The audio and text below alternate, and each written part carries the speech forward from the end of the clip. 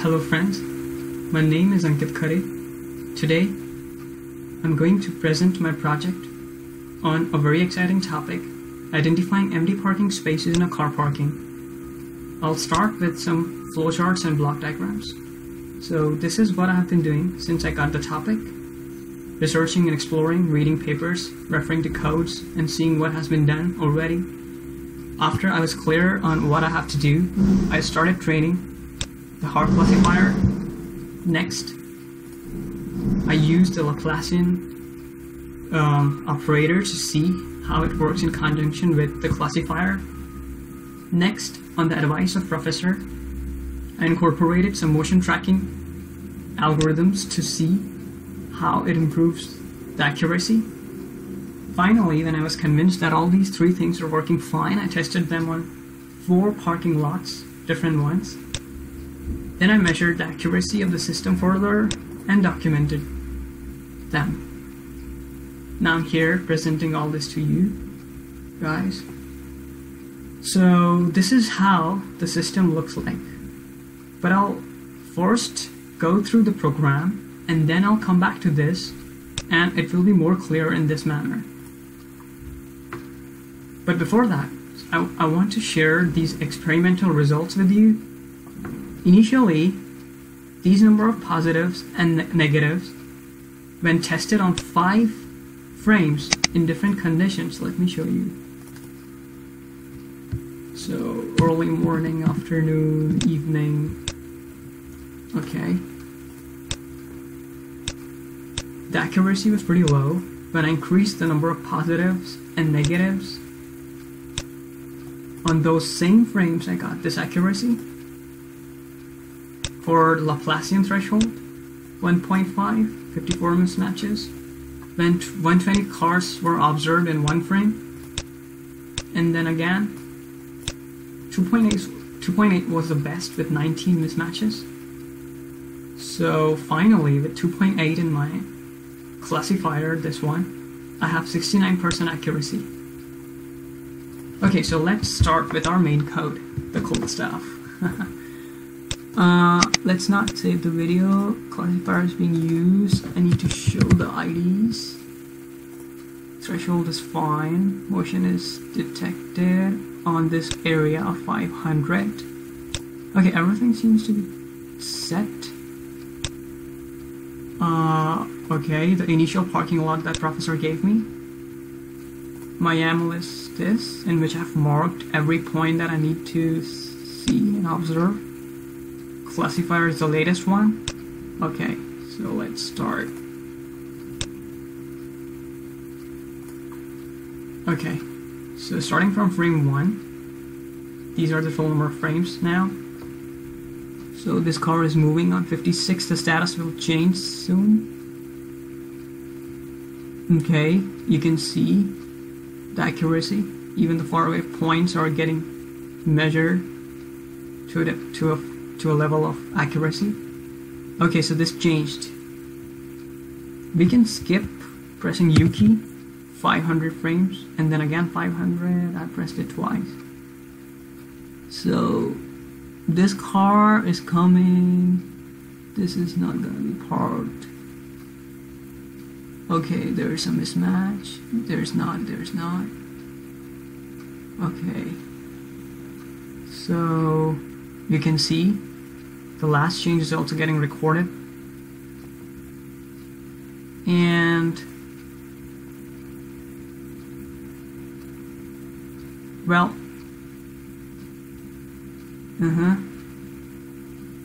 this is the overall motion tracking. But in these spaces, the motion is being tracked after the classifier says that, okay, there's a mismatch between the Laplacian detection and the classifier's result. So here it gives this point to that new list, and when the new list is formed, the motion is detected on those new lists. Okay, so you see the result changed. Now let's see some more cool stuff. So our video ended here. Okay, let's see the classifier, how it behaves on different videos. So this was my initial classifier.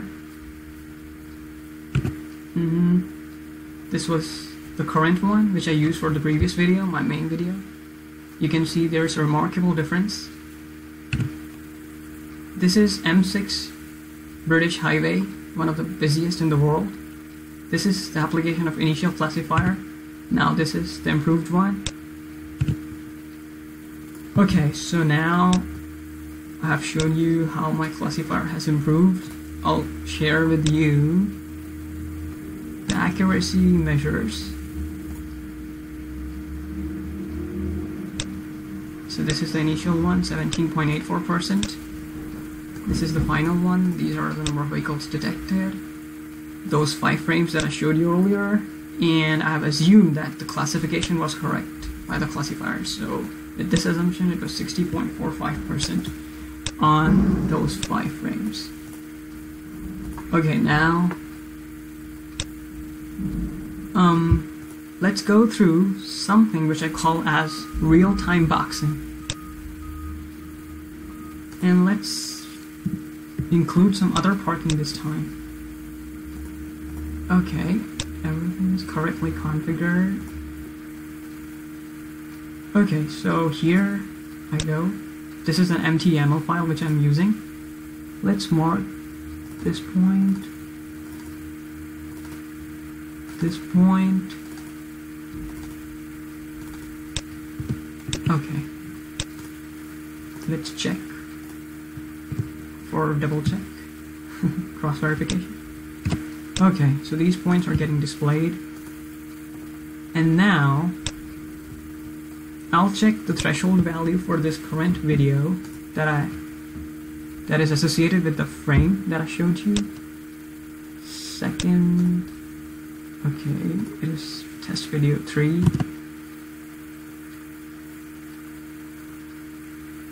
And the image,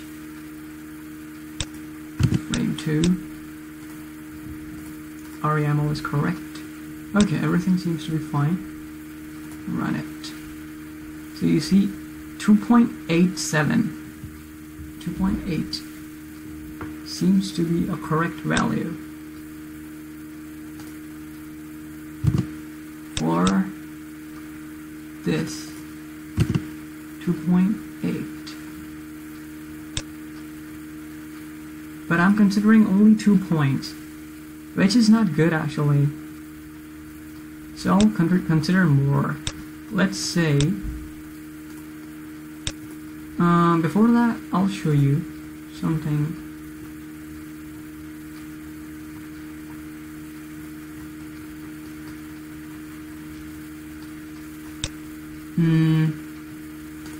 Okay, here. Classifier, latest. YAML, the second one, which we just used, this one. Video.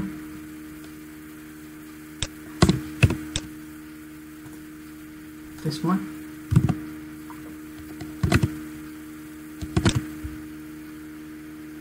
Time to go. Yep. Let's skip some frames.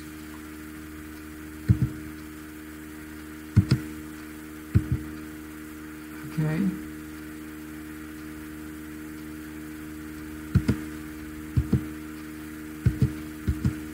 Okay, there's a car, status changed. Okay, now it's moving. It changed.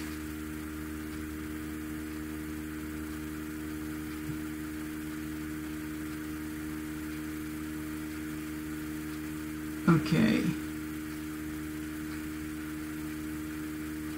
So it's working fine. Okay. Now I'll change this to suppose 2000. And here I'll change this to 2 seconds. 1000. Now again, I run.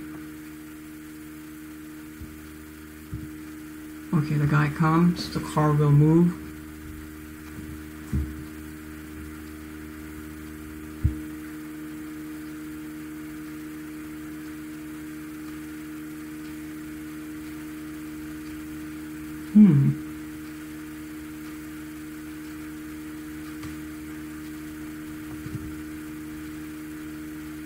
So it will change.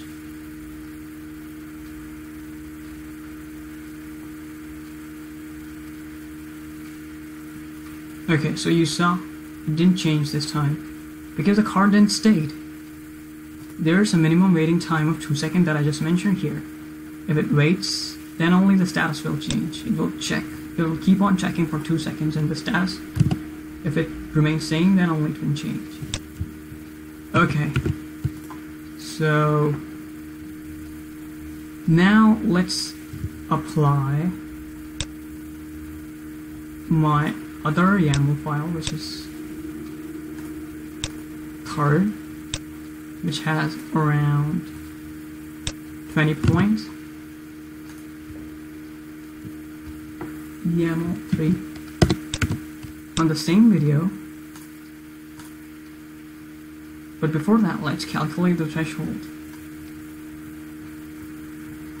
I earlier calculated, but it was rough because of only 2 points.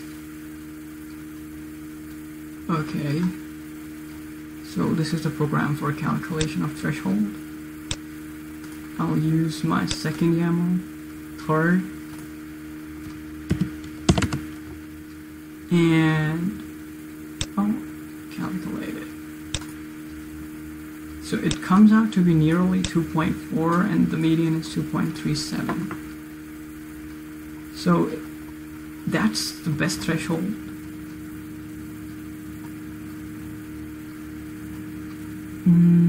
Let's change the threshold here to 2.4 and our new YAML, which is third, having 20 points. The video remains same, and see what happens.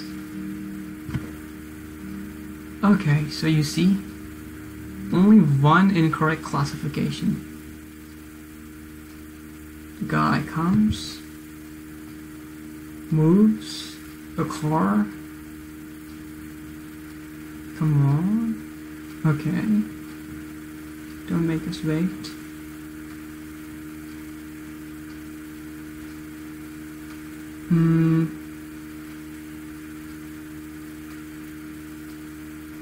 It will change. Yep.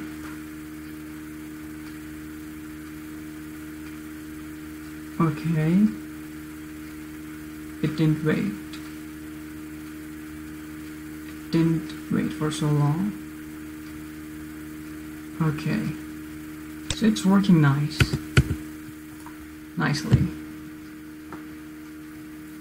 with our calculated threshold. So what I did was just calculated the mean and median for the Laplacian, taking into consideration all those points, seeing how smooth they were or they had heavy edges. So that's how I calculated the threshold. Now let's move on to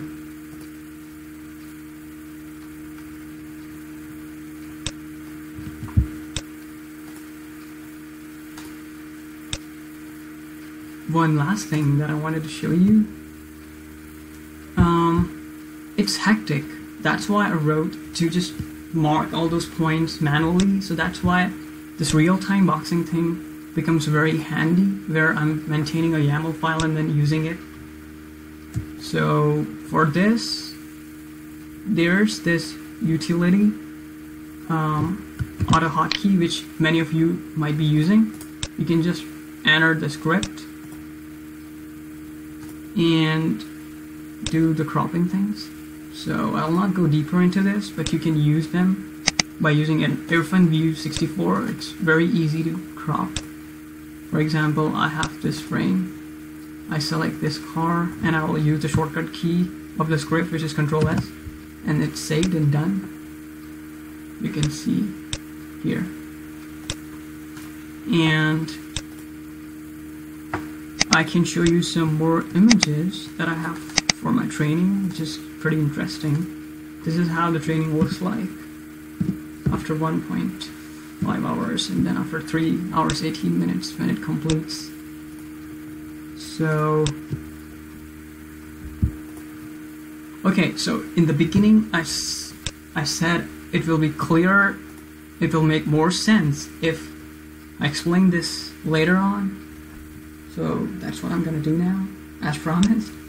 Okay, so first the system drop contours, applies thresholds, initially changes the status to the right ones, and then calls the classifier, which modifies the status in case there's a change. I mean, if there's a detection that is not in compliance with the Laplacian threshold, then the classifier changes it and then calls the motion tracking algorithm that, hey motion, please detect the motion on these areas which I'm giving you as a list, and do let me know if you detect anything. So the motion detection says, yeah, sure, why not? And then when it finds any kind of motion in those areas, it says, okay, this is what I found, take it. And the classifier says thanks, gives it back to, classifies those areas, and then changes the status. So this process gave that amount of accuracy which I just shared with you, and this is how the program works. If you want to delve deeper into the code, I have uploaded it on the GitHub, and I'm gonna upload the demonstration video on YouTube.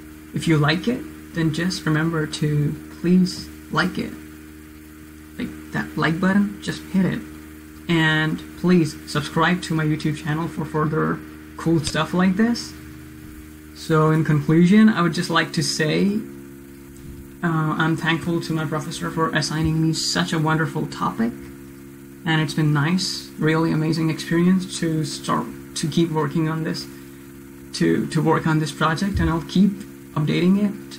I have plans for the future, like to introduce some convolution neural network classifier for further increasing the efficiency of the classifier. So that's all I have for today, and keep liking, keep sharing. Have a nice day. Thank you.